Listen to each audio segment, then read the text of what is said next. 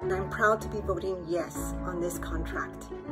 One of the first in CFA history to be bargained from an anti-racist social justice lens. It made a historic gesture in naming caste as part of Article 16 for protected groups. It named cultural taxation. The work that faculty of color, women, LGBTQ do is being recognized and respected, is being institutionalized. It's also the result of the work that as a faculty labor union we've been doing on racial and social justice. We made sure that this is a contract in which there is something for everyone. And that takes a lot of work. You have to be really intentional and really inclusive.